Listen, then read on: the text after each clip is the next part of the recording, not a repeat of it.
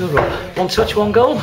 The rest of the season going to be like that. Yeah, hopefully. I think it was my third touch, but I think I was on for about 30 seconds, if that. And managed. Brad gave me the ball, and I've had a touched out my feet and just hit it. And you're always told to shoot across the keeper. It's gone across him and gone in. Like, I think it's nicked through the defender's legs as well. So I was just delighted, and to get the win as well was brilliant. It is important to get up to a winning start, isn't it? I know it doesn't win your promotion at the end of the season, but it's just nice definitely. To get you need to get in the winning mentality, and that's what it's all about. Like you've seen Mansfield last year, they went on winning mentality. Fleetwood the year before, and you get it going, and you just get used to winning, and that's what it's about. So yourself, you've had a stop-start pre-season really with your well, it's not the pre-season I wanted to have. Like last year, I was flying, like doing well. And then the injuries, he got injured in October, which is unfortunate, and it's like prolonged all this way.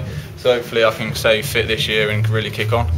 And you could be a Welsh Games head. Do you think the phone ring yet?